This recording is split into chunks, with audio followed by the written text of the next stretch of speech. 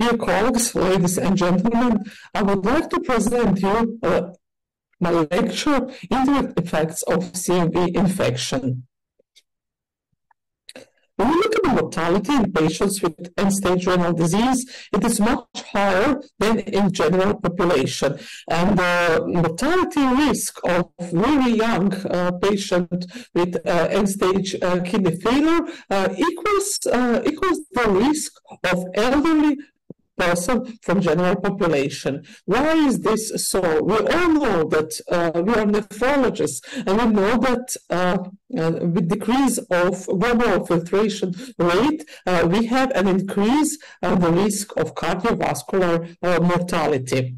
If you look at the GFR, which is less than 60, compared to patients who have a GFR more than 60 milliliter per minute per body surface, the risk and incidence rate of major cardiovascular events is much higher, as well as the risk of cardiovascular death, but also of all-cause mortality in those with worse glomerular filtration rate.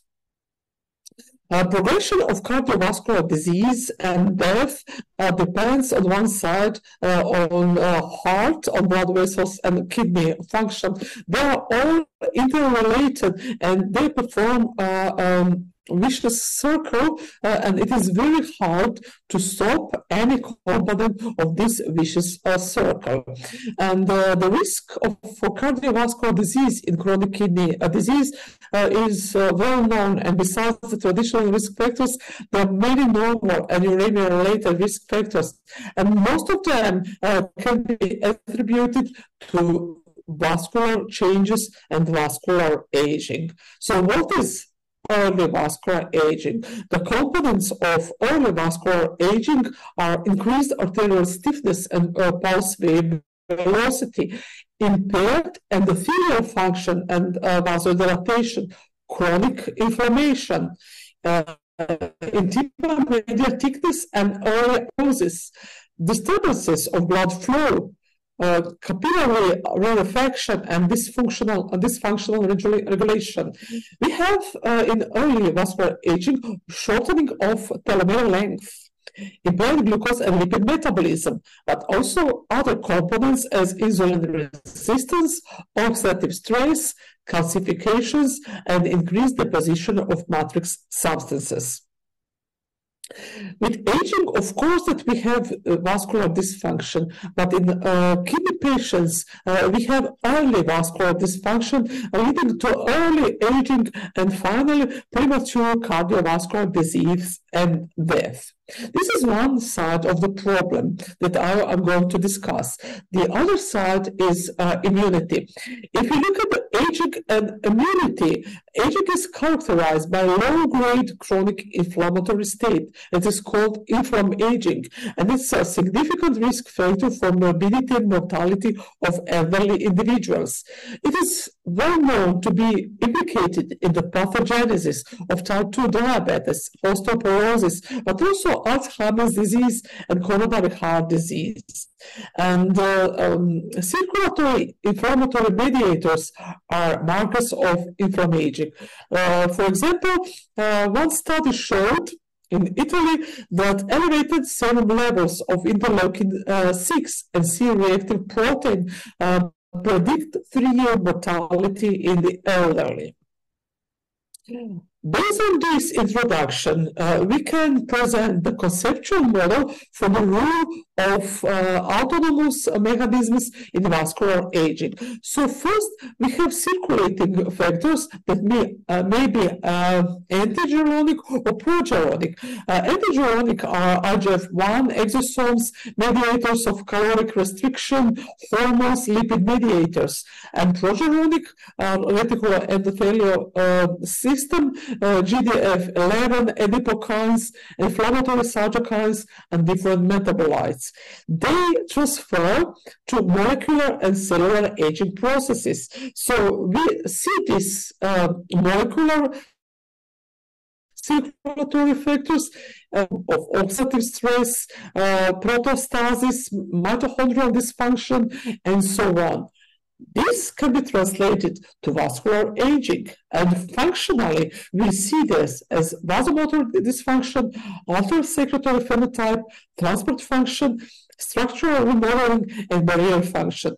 And finally, what we see pathophysiologically is atherosclerotic vascular disease, vascular cognitive impairment, hypertension, macular degeneration, aneurysms, and intracerebral hemorrhage and Alzheimer's disease.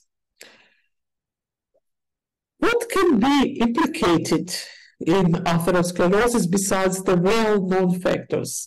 There are many infectious agents that are found to be potential triggers or cofactors for atherosclerosis. Helicobacter pylori induces chronic systemic inflammation. How? By molecular mimicry. Periodontal pathogens can cause bacteremia, leading to direct plaque invasion. SARS-CoV-2 generates a cytokine storm and plaque thrombosis. It is very well evaluated currently. Human herpes simplex virus produces a pro-inflammatory state with lipid metabolism impairment. And so it is well known for other pathogens like Streptococcus pneumoniae, Chlamydia pneumoniae, and Mycoplasma pneumoniae that may induce persistent pro-inflammatory state and platelet activation with subsequent plaque instability. The same is known for hepatitis C virus. So what about CMV? I'm finally coming to CMV as a potential promoter of vascular aging. CMV was frequently detected in both atherosclerotic plaques and in healthy arteries. Its persistence is related to development over time of atherosclerosis. CMV may infect fibroblasts, epithelial, endothelial, and stromal cells, smooth muscle cells, but also adipocytes. And the inflammatory response that is initiated by CMV stimulated cells elicits the release of pro-inflammatory cytokines that are secreted from cells of the immune system, and this generates the vicious circle leading to immune system remodeling. So it is supposed that CMV may induce the production of different pro-inflammatory mediators that in turn induce CMV reactivation. So the vicious circle is present. CMV is also implicated in diabetes.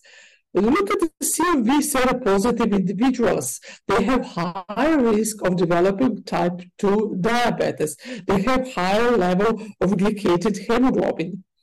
So suggesting a role for CMV infection in the pathogenesis of type 2 diabetes in very elderly, but not in young individuals. So scientists suppose that the direct deleterious effects of CMV on pancreatic cells become significant after a long period of CMV infection. And some other investigators suggest that the higher prevalence of CMV may be a result and not the cause of diabetes.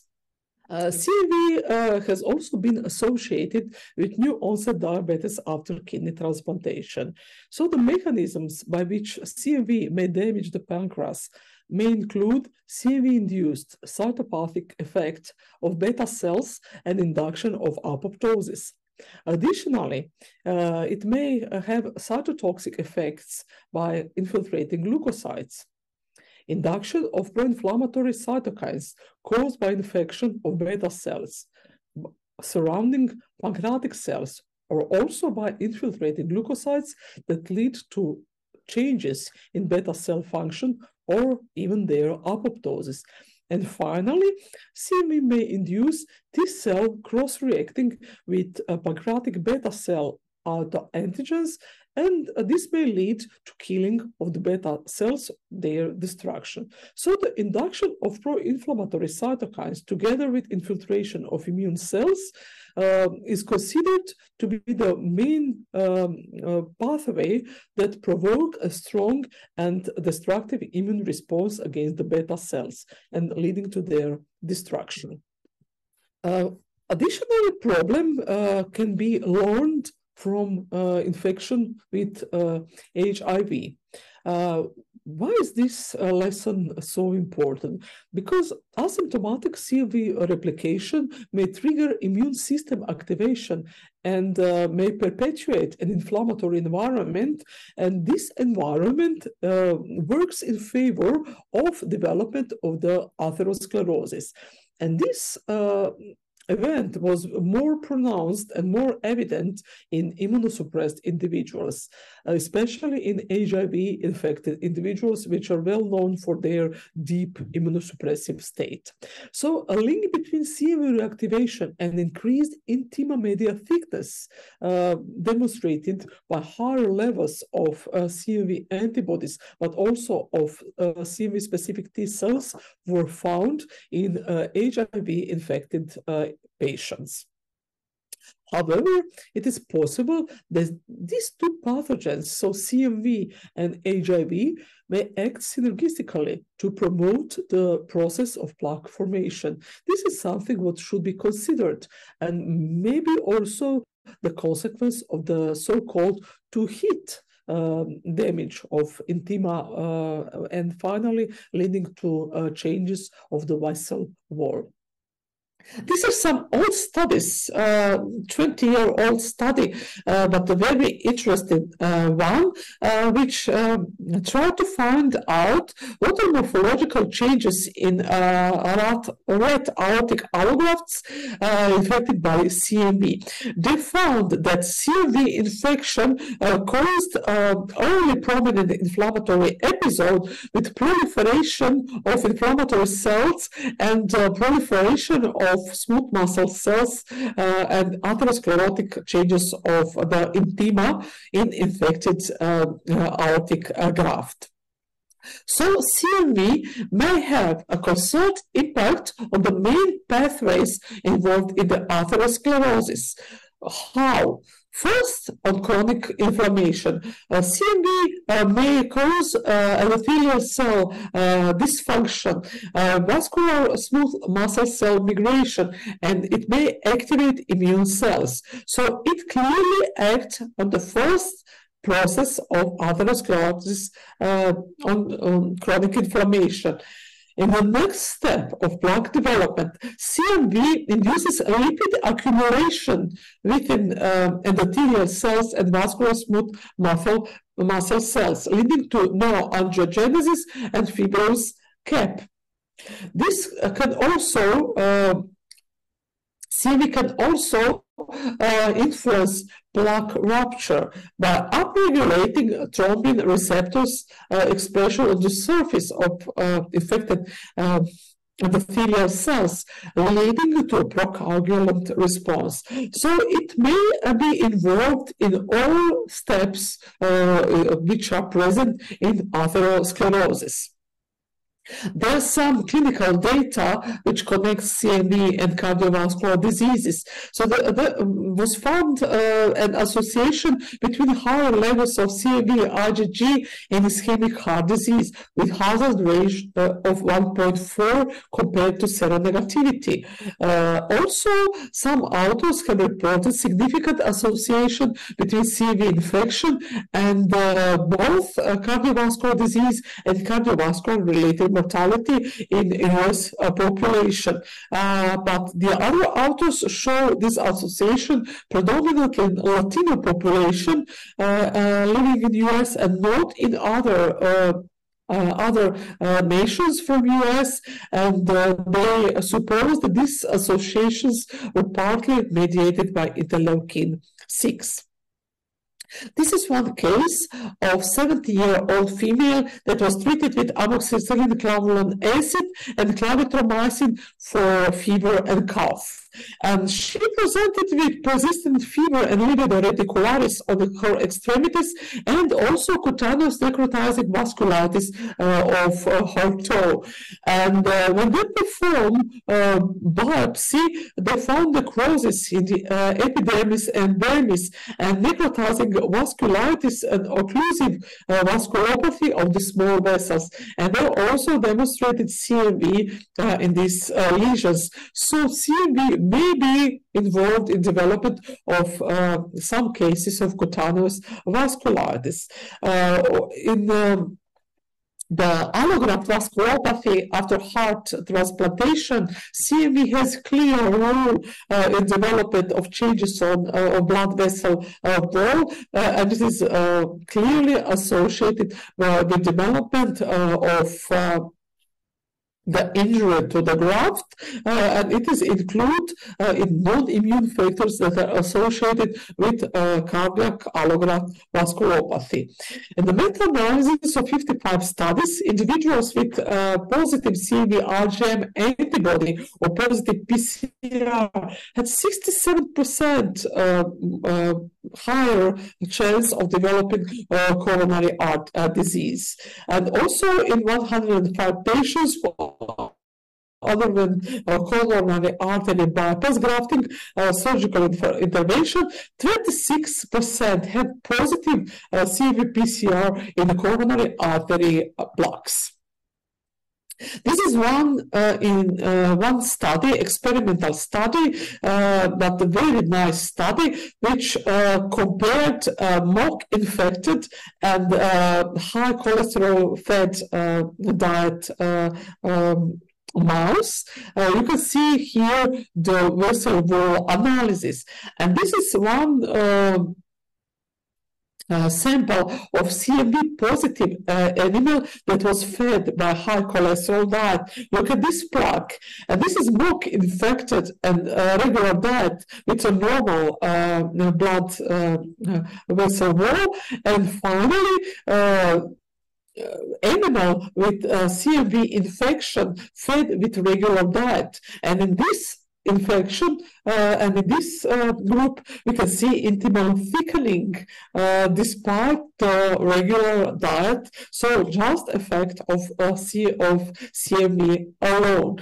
CMV increases renin expression, and this renin expression occurred only in cells infected with CMV, and CMV antigens were co-localized with renin in infected cells that were detected by antibodies that are specific to mouse CMV and renin. And serum angiotensin II was elevated in mouse sera and also in tissue from animals infected by CMV. So in conclusion, I would say that kidney transplant recipients die from cardiovascular diseases. This is one completely novel part, and I'm trying to alarm and alert you that CMV may not be important just as an infective pathogen, but it may be also important as cardiovascular risk factor for our patients. And beware of the indirect effects of CMV infection, because they may include vascular remodeling. So any effort should be invested to prevent and appropriately treat CMV infection in kidney transplant recipients. Thank you very much, and I wish you a very, very successful meeting. Goodbye from Zagreb.